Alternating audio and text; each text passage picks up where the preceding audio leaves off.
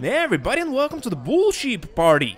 And in this one, let's win the new Lucky Wheel Podium vehicle together. If you've seen my videos before, you guys know the drill, but for those of you who haven't, I'm gonna be showing you my controller from two different angles, explaining everything along the way, and ultimately, we are gonna be landing on the podium vehicle space. And as always, the video is gonna be divided into two parts. This first part, I'm basically explaining what's about to happen in the second part, and the second part, it's what I like to call monkey see, monkey do. You see what I'm doing on screen, then you immediately replicate it in real time on your system. This works on all systems and all platforms, regardless on what you're using, PC, PlayStation or Xbox, the old and the new generation version of the game. Now with that, let's go back and replay the footage and basically let's explain what happened. The first thing that you saw was a countdown timer, and that one is very important.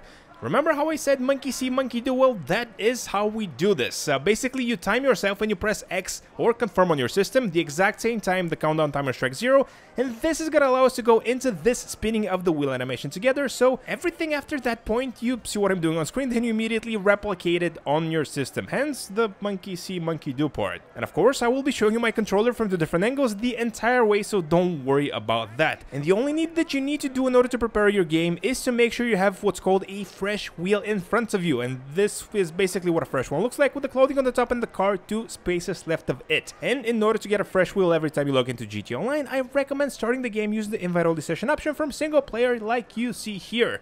Now, if you have those two things that we just covered understood, then there are only two more things that you need to keep in mind before we go up to spin the wheel again. The first one is the method we're going to be using, and this is my 9 to 6 method, and I call it that because if you imagine a big old smiley clock face like this one right here, we are moving the left analog stick, you guessed it, from 9 o'clock down to 6 following the curvature of the analog slot.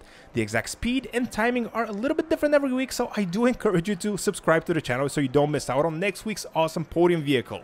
And the last thing to keep in mind after going and spinning the lucky wheel is that you can always force quit out of the game before the wheel stops spinning and try to spin the wheel again immediately. Everything happens, maybe you mistimed something, maybe your finger slipped, maybe somebody distracted you. Remember, you can always force quit out of the game before the wheel stops spinning, this is very important, and try to spin the wheel again, and this is for reference what force quitting looks like on PlayStation 5. Now with that knowledge, let's go back and win the podium vehicle together this time. If you remember, this is the timer that you want to use if you want to sync your game to my footage, basically the preferred way of consuming this video. And if you press X the exact same time the countdown timer struck 0, we are basically doing this together. Monkey see, monkey do, you see what I did on screen, then you immediately replicate it in real time on your system.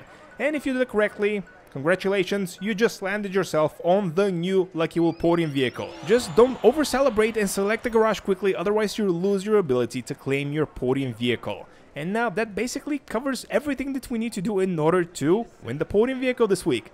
Thanks so much for watching. Please like and subscribe if this video helped you out. Let me know if you were able to get the vehicle first try this week, and I will catch you all in the next one.